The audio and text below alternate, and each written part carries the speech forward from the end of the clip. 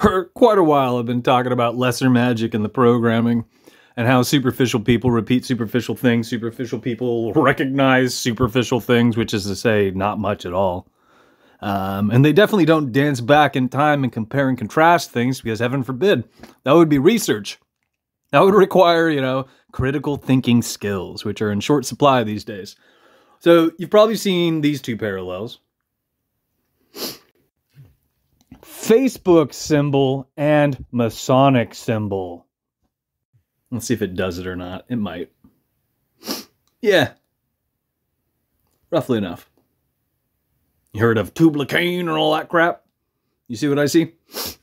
Now, you can consider this a spurious correlation, and yet it was prominent in the programming. But you'd have to dance back to not 1983, but shortly after 1983. But then again, it's all connected to, I believe, when it was rolled out in 1983. You see what I see? And it may change when we click on YouTube because, yep, that's what I thought. Hold on. Diana lives to see another day. Because our masters are doing away with attention spans, and most people won't fight for things. It's well and truly dusted. There we go. This is V. You know, the show about reptoids, lizard people, shit like that. Do you see a very similar sigil there for the quote-unquote visitors? Better than that. What you're looking at is the 4 winds. And when you see the Facebook shit, remember that's also LifeLog. LifeLog was supposedly disbanded, but actually it was rolled out on the same day Facebook launched because Facebook is a profiling app. Or fill in the blank. It's a program where you profile yourself. So, our masters don't have to spend the time and energy doing it. And each one of us, for the most part, bought into it and we're too stupid to think about it before we signed up and did that.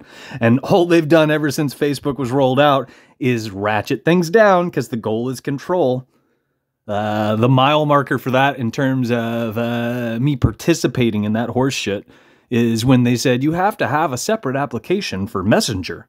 Otherwise, you can't access your messages because we need something else for you to consent to so that we can monitor every single fucking thing you say on here. That's the only reason they did that. What was I going to say? Here we go. Swastika. This is what you are looking at. Keep in mind, this is a corruption of an older sigil.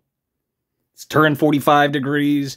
It's numerous things. The colors are different, blah, blah, blah, blah, blah. And the orientation is typically thought to be different from what the original was. And it's important to understand these things. But again, most people don't research. They confuse research with entertainment. And if you look closely, this is how our masters conduct themselves in terms of lesser magic. Whether we're talking about sigils or other subjects, the same thing applies. They'll knock off a leg. They'll turn it 45 degrees. Or they'll invert it. Again, same difference. Or, and keep in mind, both of these are oriented the same way. If you look into other jazz, you will see it mirrored, so to speak. The other thing our masters will do is they will corrupt things. Is Satan a man? Is Satan a woman? It's interesting that it brought up a detailed description when you think in terms of Mother Earth, but what the fuck do I know? Here's a superficial Google search related to bargain bin Quora crap. And this is what you'll usually see come up. Take a screenshot if you want to read it, because I'm going to move on. The only thing that you probably should take away from this is it does highlight the big G. That's relevant. It's mini splintered, mind you. I'm trying to think of how else I should put it. Because part of what you also have to think about, because we're talking about the 4 winds, we're talking about that turnstile in the night sky. SS. What letters of the alphabet look like SS? You got an N and you got a Z. All of these are relevant in terms of the angles. You should think of those. You should also think of, again, the Facebook F. Facebook F. In terms of the alphabet, you know, A, B, C, 1, 2, 3, motherfucker. If I say simplify them, that's how you simplify it. A is 1, B is 2, so on and so forth. Some people can't do that. It baffles them. So, F would be 6. 6, draw it on a piece of paper, and then draw a big G. Then draw another 6. Then draw another big G. And for shits and giggles, draw another 6. But if you're going to do that, you should probably also draw a 9, because we are talking about the big G and the little g, and only one comes up, typically speaking, because you're not supposed to understand this shit. 69 has to do with electricity. 96 has to do with magnetism. You will not find that in a book. You're not going to find that online. People you know, like, and love will not know these things, and they will not teach you, because they do not know shit. Why does 69 and 96 factor into this, and why does it represent electricity and magnetism, respectively speaking? If you guys thought about it, most people probably, well, then again, most people wouldn't think about it. So most people probably couldn't answer that question if I left it on the internet and expected somebody to respond. I ask questions all the goddamn time, and people click like and or just, I saw the video. I didn't participate. I suck at following instructions.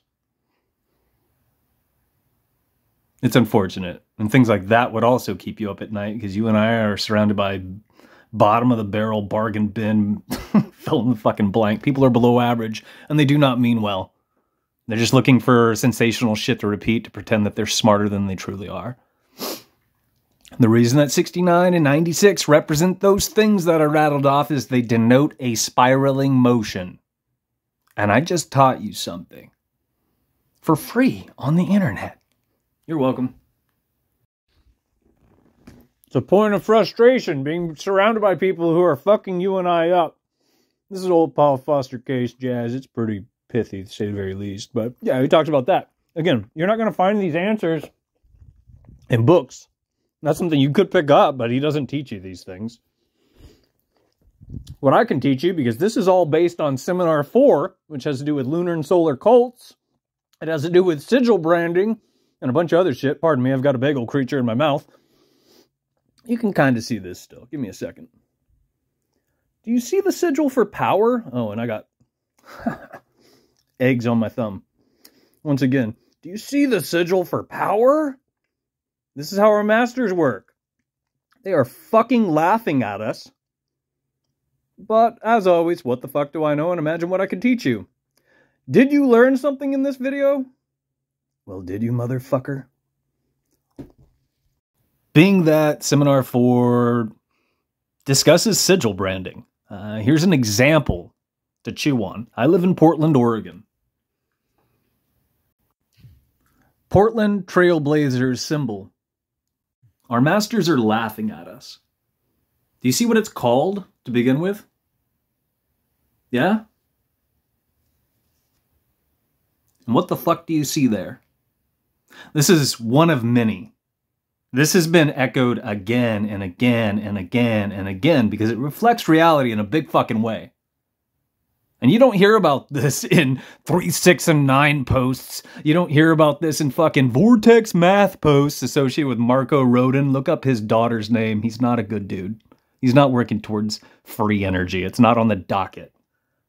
You don't hear these things in, the Neyen circles, Neyen, the Neyen sequence circles. Kids do not know what the fuck they are talking about. You ever heard of this? Bill and Ted, 69. I'll leave you with that. 69, dudes. If you guys are really us, what number are we thinking of? 69, dudes!